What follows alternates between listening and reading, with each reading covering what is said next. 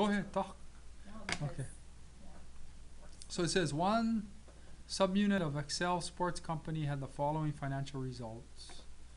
Okay, so they want us to complete the performance evaluation report for this subunit. So really we're finding the variances.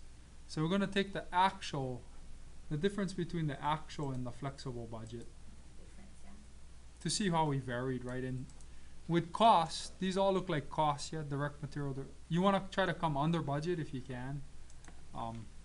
So in this case, we're over, right? So 28,000 minus 26,600. So this is unfavorable. If you're over, see, actual is more than flexible, then you're unfavorable. We're over budget. Yeah, over. But in this case, we're under, right? We're under by 600, Yes. so that's favorable. This case, we're over again by, what is that? 3,300. Unfavorable. And then here we're over again by 1,100. So that's unfavorable. Depreciation, there's no variance, so let's see what it says. For any zero variances, put a 0 in the variance column. And then leave the F and U blank. So this one is exactly, it hit right on the budget, right? Yeah, so you put 0, yeah, 0, right? 0. Now this one we're favorable by 1,000.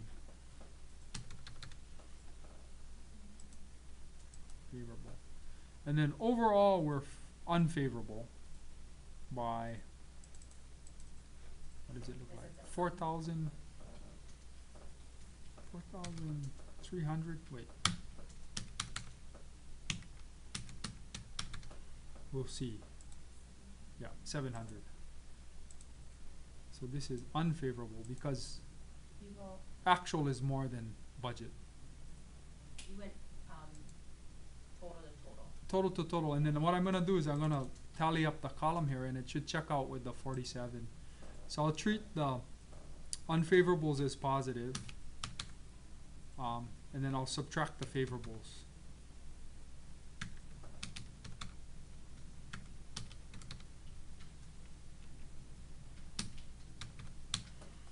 And it looks like it checks out. You see how I did that? Oh, you just went off. I did it so fast.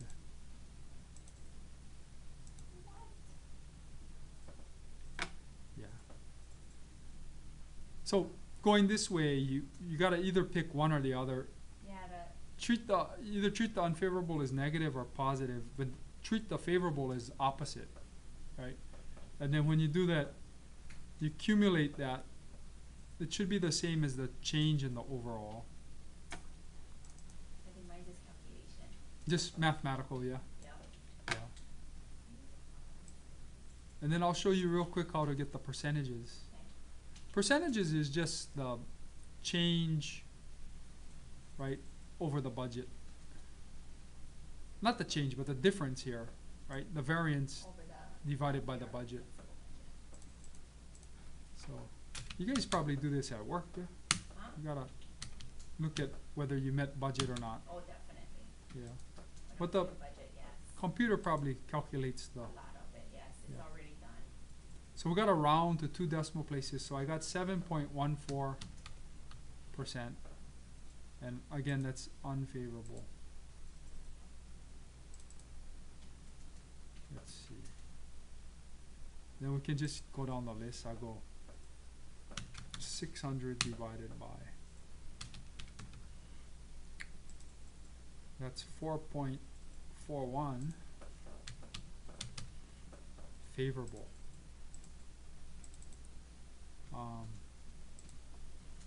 This is 3,300 divided by 14.04.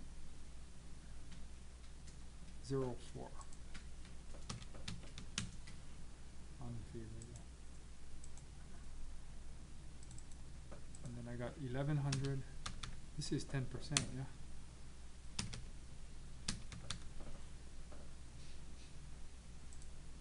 Wait, should be. Oh no, it's not. Because there's only two ones.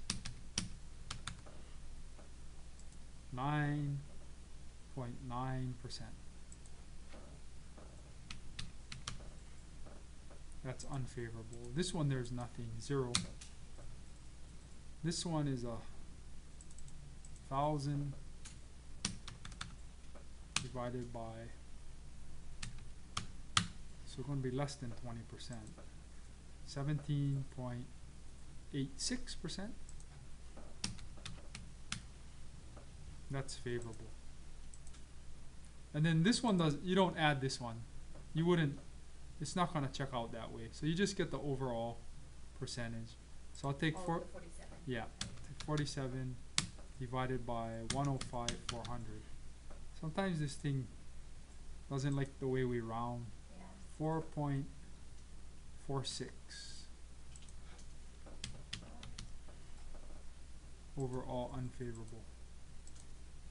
Yeah. It says one or more of the percentages you have calculated are incorrect. Think carefully about which amount you are calculating the variance as a percentage of. Check your calculations carefully and enter the amount as a percent to 2 decimal places. Let's see.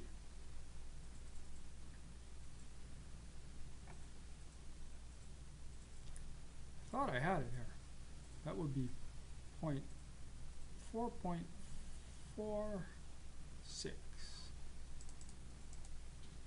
Unless they want me to show I don't think they want me to show negatives. Real quickly. 17.86. Okay.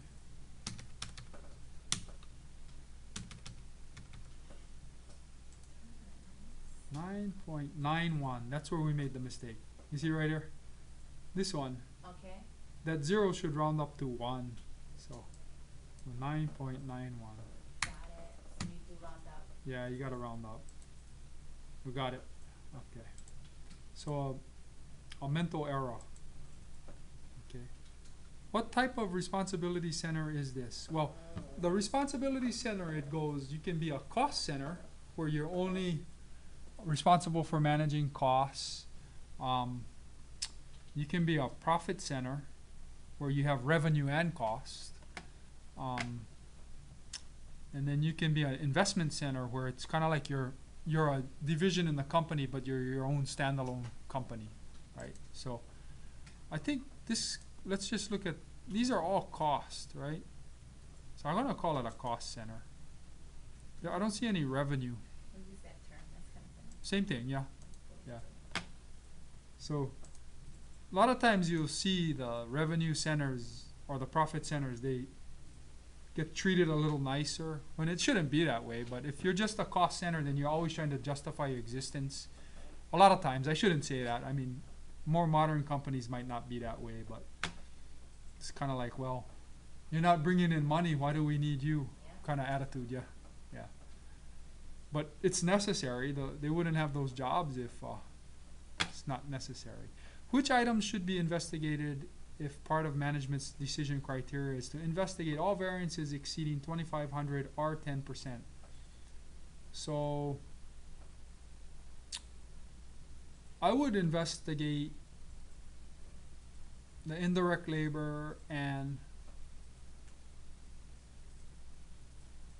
the repair and maintenance. Even though the repair and maintenance is favorable, you still want to look into it. There's nothing over 2,500 aside from that. So that, we'll say indirect labor and repair and maintenance. If those are the criteria. Okay. Oh.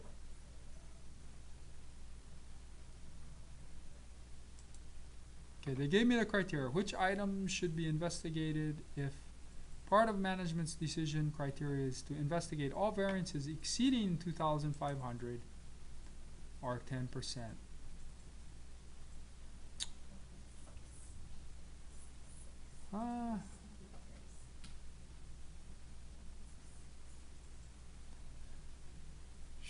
Unless they don't want me to investigate the favorable, but I still would. Let's see if we can make this work. So I guess the two things that we could do is we could either include the 9.91% because it's close to 10%, or take out the repair and maintenance. I'm gonna take out the repair and maintenance. Oh, you know, we made a mistake. That's all it is. It's indirect labor. I put in direct labor. Okay. So we should be okay.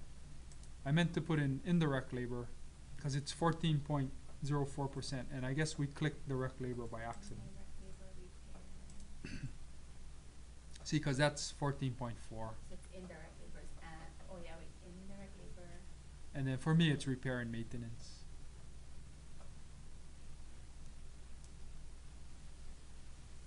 Which item should be investigated require If, so because you look at not necessarily all the no, unfavorables. just the things that come within the scope. So they're saying any of the unfavorables that are 2,500 Yeah. are 10%. Any of the variances, not just the unfavorables. Anything that is 2,500 are 10%. So otherwise, it's kind of they're considering the other ones immaterial, not worth the time. Yeah. Should only the unfavorable? No, we should investigate all. Yeah.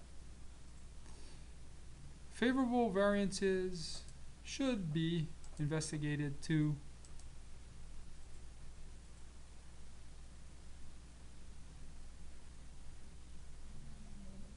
I think the fourth one, yeah. Because sometimes those things can reverse themselves. Wait, you need to look at the any other part of it? Nope. I'm gonna save it then. I'll